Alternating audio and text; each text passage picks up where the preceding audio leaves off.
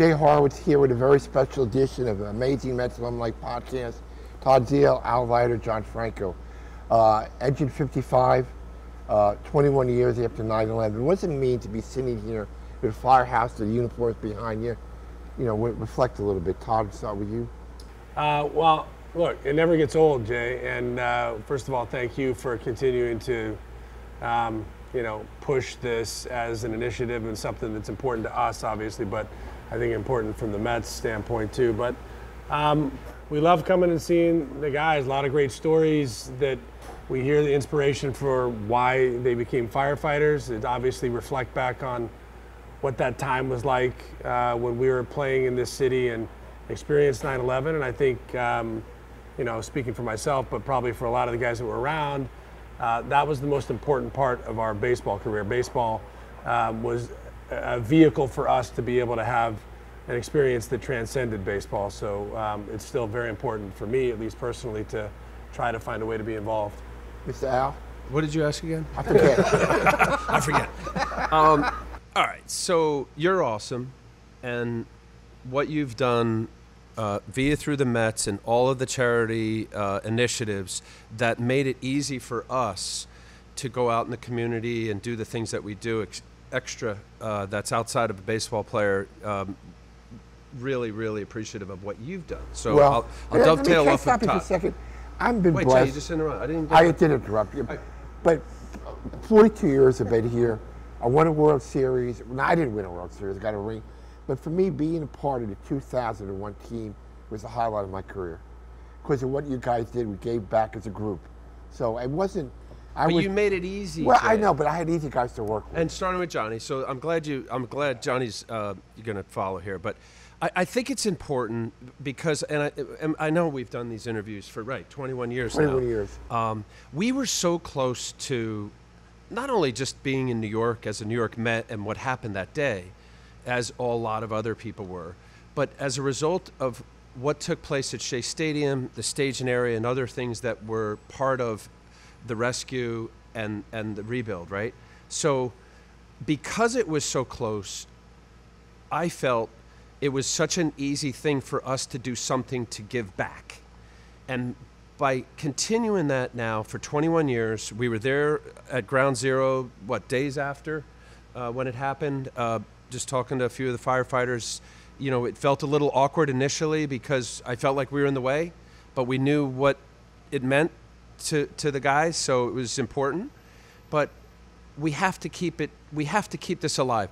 Talking to a few of the firefighters that were 8, 10, 11 years old during 9/11, like for them to understand what it meant and to keep the legacy of these heroes on forever. And I'm not. Those aren't just words. I really mean that. So when you ask, for me to come by, and I'm local, and I know Todd's with SNY and Johnny's New York and New York, it's such an easy yes to want to be part of something that should never be forgotten.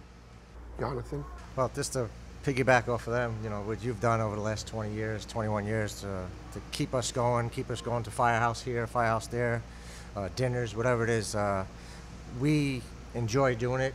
We want to do it, and we will continue to do it as long as, I was born and raised here, so when this attack hit, it hit home for me. So whatever I can do to help, I try to do it. But when you have teammates like this and the other guys, the whole organization came together and did what we had to do. We put a small Band-Aid on a big wound for a little while to make them forget to watch a ball game. But we enjoy doing it, and we enjoy coming out and seeing a lot of the firefighters who are Met fans now, a lot of them who are kids, and now they're firefighters. So it's great to see the tradition, and it's great to see the organization keep carrying on year after year. You say something? And I would like to see it not just for the guys that were there, us and you, but I'd like to see it with this to be a forever thing with present day, whether it's Mets or the Yankees or the Rangers or whoever it is, to inspire and to tell the story, right? Because that's the only way that you keep the legacy alive. So I think it's important that even the present day celebrity is still part of this, because that's what really keeps it going and keeps keeps it in the forefront, at least with respect to honoring these. Do you guys remember the first firehouse we visited? It was right next to Ground Zero. Yeah. I think it was knocked down. It was nothing. No, was there. it was I think Ladder 10, right? Ladder 10. I think it was House 10, Ladder 10. Ladder 10, yeah. Liberty Street, I think it was there, right? Yeah, I'm there every day because the SNY studios. I mean, I'm fortunate. I live a block from the towers, and SNY is on the 50th floor of World Trade.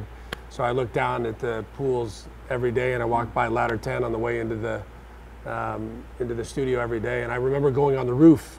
Remember we went on the roof there, and we could look down into, and you could feel the heat and see the steam, and just something that I'll never forget. And just the fact that we were talking about that, we felt like, oh my gosh, this is going to be invasive. Why are we doing this now? This may be too soon. And then as soon as some of the guys saw the hats we brought and some of the things that just reminded them of something different than they had been focusing on for the last, 24 hours a day for the last 5 days, we were like, okay, this is okay. And I'll never forget going on the roof of Ladder 10, though.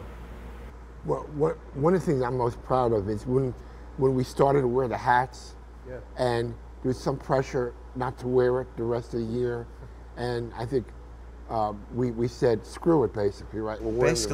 Basically we decided to wear the hats to represent all the police, firemen, and the commissioner's office. Todd was our player rep and got a letter from saying that we couldn't wear the hats, and we basically tell them to screw you, come down and take it off our heads, and we wound up wearing it the rest of the season. I remember I got a letter from, I think the court officers lost 4 people, probably memories, man. I got a letter from my wife, and she was so thrilled that she saw the court officers represented on the field, and that was something you never forget, that kind of stuff, And, I was swapping. I was switching them out because I mean, not to be totally exclusive to FDNY, but realizing after the positive comments that were made, really pointing to us wearing those hats. Yeah. They're at home and they're seeing, us not wearing Mets hats. And then what you just said, Jay, now the plethora of other agencies that wanted us to do the same thing. right. So I remember on some of the starts, because, we could pick whatever, right? So somebody'd give and they would have a sticker of, someone who was lost on it. And just to wear it I knew that was inspiring to somebody. One thing I was proud of, when we went to Ground Zero 5, 6, 7 times, we never once went down there with cameras.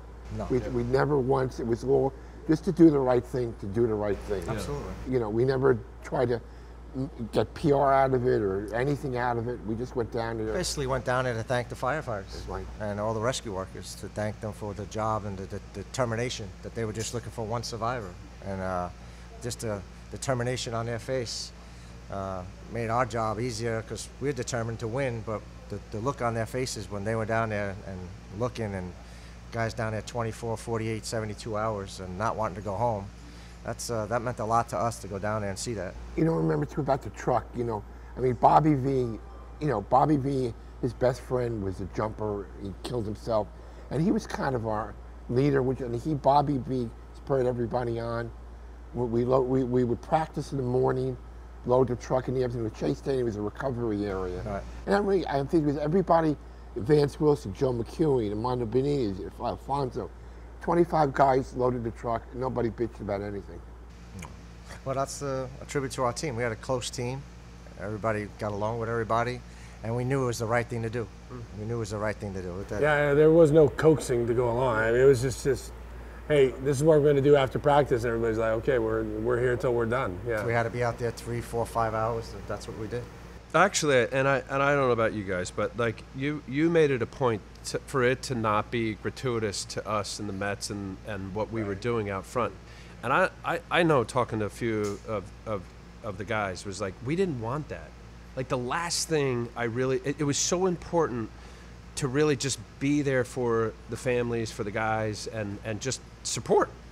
So to have, all the media, like, I felt like that was so wrong, and I know you did too, right? Because you brought it up, and I think it also showed from where we were, as hallowed ground as it was, that we weren't doing it for something other than just wanting. We weren't doing it for PR. Yeah, no, that I actually I don't like that. I think some of the most I guess vivid memories that I have, or at least experiences I have, are going like to the Javits Center, to visiting, just sitting with families that were, devastated. There was nothing except just us having an opportunity to sit there and talk and try to feel some of the pain and maybe talk baseball for a few minutes. I can totally remember a guy who was a career firefighter who had a son that was a firefighter and another son that was an NYPD, and they were both off when the towers were struck. They called each other and met at the base of the building. Both went up and perished, and those are the kind of things that were so impactful at the time. Makes you want to continue to try to find a way to be involved. Do you remember when we went to Pittsburgh, the first when we played there? I think your birthday the 17th, right? Yes. Yeah. There was like 3,000 people signed sitting right in front of our locker room. Yeah. Do you remember that the poster right in front of our locker room? I was telling a couple of firefighters when we went back on the road to Pittsburgh, Atlanta. I mean, we got standing ovations. We were behind you, New York. The whole country came together. It bonded everyone, and I think that's what was important to us. That not just New York, but the whole country was behind us and trying to help. Mike's home run was great, but the people don't. It was a great thing to really nice to see. But we did so much behind the scenes, other than that, which that gets overlooked. But I think it's important. The visits to Ground Zero, to the hospital, to the police station, to the fire station. To me, that's the most important stuff that we did as an organization. No? Well, absolutely. And it was easy to identify as to whether we were doing something that was right. It was because of the affirmation we got back from the people that were affected. It was so obvious of what we meant. Not just the Mets, but just people who were supportive of the people that were lost. I do think that and we probably all agree on this, is that the home run was kind of the exclamation point. It made that night feel like, okay, this is why we were here. This made it okay to come back, because I think a lot of us were still wondering, okay, is it the right time to come to the stadium? There's so much security. Are people going to show up? Is there, all the things that were going through our heads? And then against our rivals, I think there's sort of the spontaneous after the anthem when we walked across and met up with the Braves, who were our foes. That hug was pretty good. And just recognized we hated the Braves. This is something. They hated us. That was real. Even Chipper. Yeah, even Chipper. Brace on the field was unbelievable. But that I remember Liza Minnelli doing the seventh in the New York, and the place coming alive. And then Mike's home run was just kind of the exclamation point to make us all feel like, you know what, this was meant to be. This is why we were here. And Steve Carsey, a Queens native, is nice enough to serve up the pitch. To serve it up, yeah. To serve up Jason Marquis, too, right? Jason in New York. We had all New York covered that night. By the way, there was no serving up because he's still pissed to this day on that. He said he strike three. Like that, strike three on Mike. Remember, he thought that was a strike. For me, when I still remember the bus ride back from Pittsburgh, we stayed in a hotel. We were next to a federal building. We had to evacuate the building. We had a trip back, and remember, we were over the bridge. Such a direction is bad. I think Utah said look to the right, and there were no towers. Yeah, we were coming across the GW, and it was the middle of the night, and I think we were having to be escorted across, and we were obviously going slower. We came to a stop. I don't know what it was, but there was absolute dead silence on the bus as we looked down and just saw really. There was lights because of what was going on, but the smoke, and we could smell it all the way uptown, and I just remember that. And then I know that there was guys that was a very emotional moment. You didn't even realize what it was going to be like until you're there looking down and the towers are gone. That was poignant. And there was silence all the way to the stadium. It was crazy. Nobody said nothing from the GW to the stadium. It was like a little chit chat, but nothing like it was. It was just, this is wow, we're seeing it firsthand. Well, let me see this, guys. Again, I've been 42 years, All-Star games, World Series. For me, this team is my highlight. If you put something on my gravestone, would be a member of the 2001 Mets baseball team. Because what we did is never going to be forgotten. Yeah. I think everybody, the guys here helped the city heal, and I'm really proud to be a part of that. Well, thank you. We're happy that you keep this tradition going on, and hopefully it'll go on for another 20 years, 30 years. Like I said earlier, we put a small Band-Aid on a big wound the night that we played, but we'll never forget what happened, and I hope the current players and people in New York and the younger generations will never forget what the firefighters and the rescue workers did that day. While they were running up, people were running out. Right. So it was great. It's a different kind of thing being in a firehouse. We see the uniforms behind us, realize what they had to do run up and the heavy equipment. It's a special kind of person to be a fireman. Absolutely. Yeah. Thank you, gentlemen. I appreciate it. Thank you, Jay. Anytime, JJ. I'm here with Mike Agello, Assistant Borough Chief of Manhattan. Mike, what does it mean to you when the Mets keep supporting the fire department they have through the years?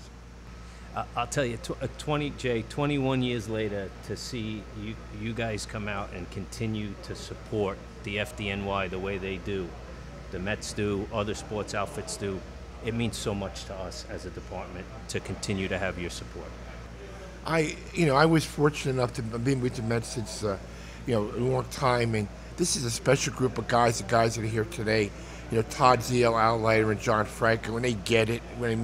They get what happened in 9/11, and they don't forget. I won a World Series with the Mets. For me, the highlight for me is working with this 2001 team who really got what it meant to what this was about. Yeah, that meant a lot to all of us that year to see what went on. And like I said, the continued support from the Mets organization means a lot to the FDNY. It does. It helps us get through these tough times. And you, at 9/11, you served in Brooklyn. What do you remember about that day? Yeah, I had about 10 years on the job. I was a lieutenant assigned to Brooklyn. And it affected us as a department. Regardless of where you worked throughout the city on that day or the days after, you were at the site. That's just the way it was. It didn't matter where you were assigned. You were at the World Trade Center searching for our lost people. Do you find through the years, let me say it in a nice way, that what makes me proud of my guys, our guys haven't forgotten. Do you find that it's 21 years that it dulls some people a little bit? Man, I'm not saying it's the right way. I'm trying to say that I understand exactly what you're saying, and we can't change the history of what happened that day. And as senior firefighters and fire officers, we need to continually educate our young people that were sometimes in grammar school or even younger at that time, on the events of that day and the heroic efforts of our members, and keep that tradition, for lack of a better word, alive, to learn from what happened that day. This house, Engine 55, lost 5 people. Did the family still come back after all these years? Yes. Every year on 9/11, each firehouse that lost members, which was an abundance of them, have a different way of ceremoniously handling that day. Many times, the loved ones like to come to the firehouse and be with the rest of the crew. Other times they meet out. It's one of those days where each unit that lost people have a little different way of going about it. I happen to, that morning, try to visit as many firehouses as I can each year that lost people, and many times I've seen the family members in those houses that day, and were able to converse with them. Mike, I appreciate your time. What the Mets will never forget, and I'm really blessed to be around a group of guys who'll never forget. Thanks for having me. I appreciate it, Jay. Thanks, man.